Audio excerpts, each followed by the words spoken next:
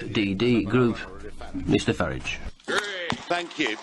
2/3 of the British people think the European Commission are trying to bully us in these negotiations. And of course they're right. The EU's bullying us, it bullies member states, it bullies its next door neighbours, it even bullies the third world with its neo-colonial policies. Well, of course it does, because the Europe of the Junckers, the Barniers, the Selmayrs is power without accountability. Well, at long last, you've met your match in Donald Trump.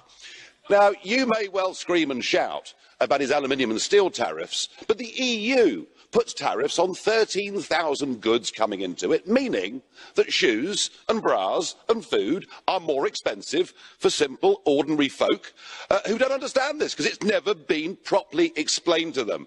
And the sheer hypocrisy of criticising Trump when you already have put tariffs on steel and aluminium amazes me, but it does show the folly of us going for a transition period. It shows the utter stupidity of the Labour Party wanting to sign us up to this permanently, because in this USA dispute we now find ourselves trapped, impotent, unable to act. We need to be free. We voted Brexit. We voted to make our own trade policy, our own trade decisions. We could do a deal with America in 48 hours.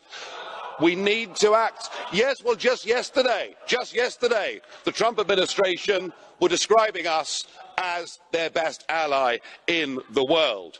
Mrs May, we did not vote for a transition period. We voted to leave this organisation. We voted to leave the customs union. We voted to leave the single market. So please, Mrs May, at this summit next week, do what Trump has done. Stand strong against the European Commission, against the unelected bullies. And bearing in mind the Italian elections, and weren't they wonderful, folks? Yeah. It's pretty obvious the game is up anyway, so she'll be doing not just the British people a favour, but the whole of Europe too. Hooray!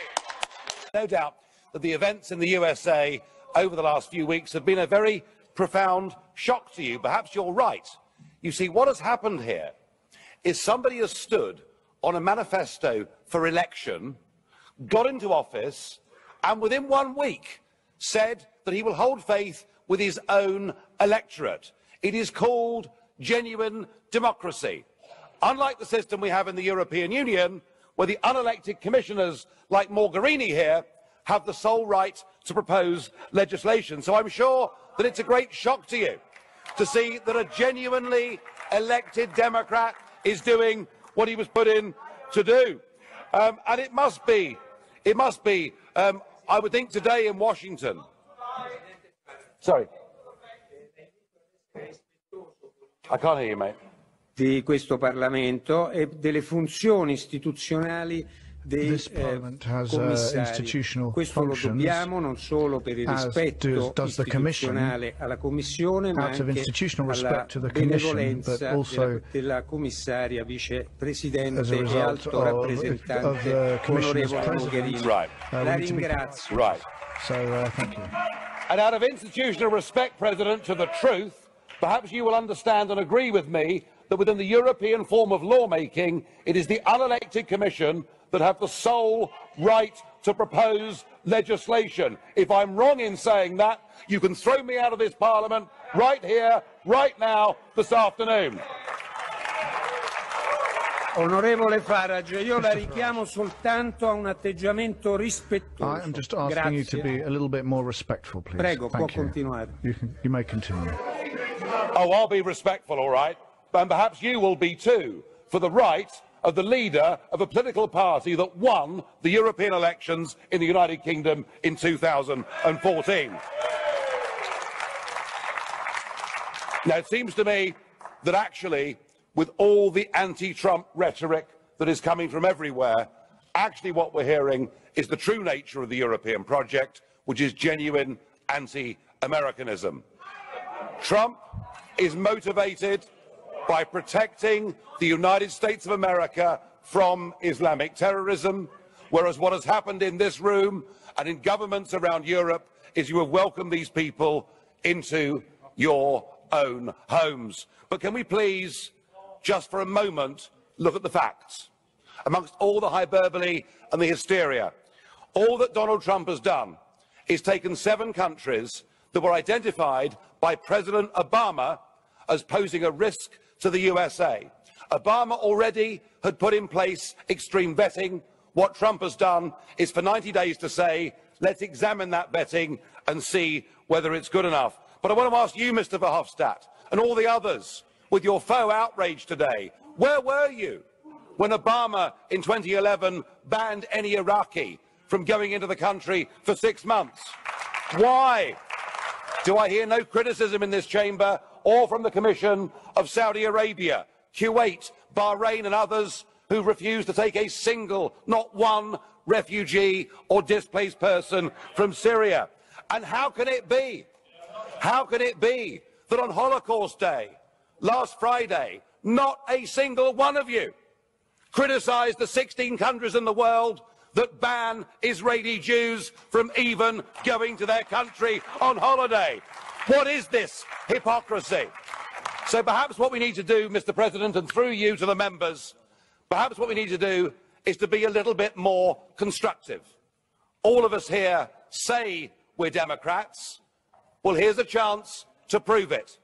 Let us invite President Trump to come here to this European Parliament.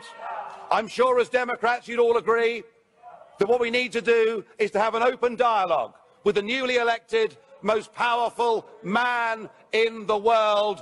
And if you throw that rejection back in my face, then you prove yourself to be the anti-democratic zealots that I always thought you were.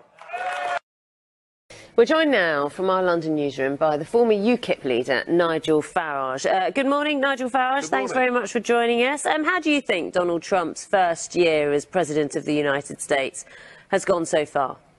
Well, it's been unconventional, it's been controversial on an almost daily basis, but highly effective. And America is now going through a boom. Not just the tax cuts that you mentioned in your package, also deregulation on a very large scale. And now what you're seeing are big American companies, Apple this week, for example, reinvesting tens of billions into the US economy. And I was in Washington, D.C. the week before Christmas, and you kind of talk to taxi drivers and bartenders, and there's a feeling of real optimism in America. Ultimately, you know, whether it's prime ministers here or presidents in America, it is on the economic circumstances of a country that people are judged, and he's doing very well. You said you were talking to taxi drivers about their opinion. Have you managed to talk to Donald Trump in recent times? Because at one point you were touting yourself as perhaps a go-between between the British government and Donald Trump in an effort to show yourself perhaps as someone who could bridge the relationship.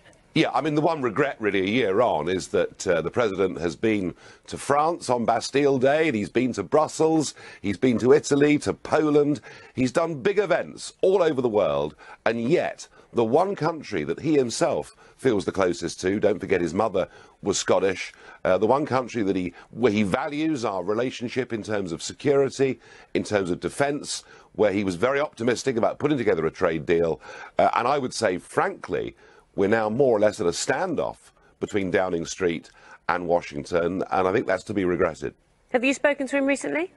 Not for a little bit, no, but the last time I did, the one thing that struck me really very squarely was his absolute determination to carry out the things upon which he was elected. You know, when Trump puts a manifesto before the American people, he doesn't do it for short-term tactical advantage. He does it because he intends to carry it out. And that's one of the things that I really do admire about him. What do you make of opinion polls? Because when you look at the opinion polls relating to Donald Trump, his average approval rating, so to speak, in the United States is 39%, the lowest recorded of any elected president in the first term. He's officially one of the most unpopular presidents in the modern era after 12 months in office. This is according to Gallup. These are those figures. How does that tally with what you're saying in terms of, well, he's delivered what he said in the manifesto and the economy's doing better? Because these polls basically are asking you, do you like the president? You know, George Bush Sr. had an approval rating after the first Gulf War over 80%, and yet he lost the next election. And here's the point.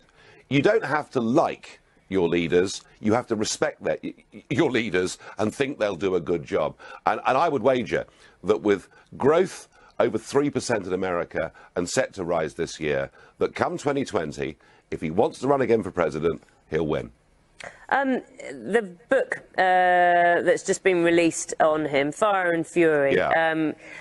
I wonder how I don't know if you've read the book. I've seen excerpts from the book, but one of the descriptions of President Trump from White House staff is childlike. I mean, this has done not much for his reputation in terms of the image he's portraying. Yeah. Look, he is not a conventional political figure. He is a self-made real estate billionaire from New York, a city in which they kind of say things the way they see them. All through my life, I've met people in business, in politics, big, wealthy entrepreneurs, and every single one of them is idiosyncratic. And yeah, sure, you know, the president gets upset with things, the president gets angry with things.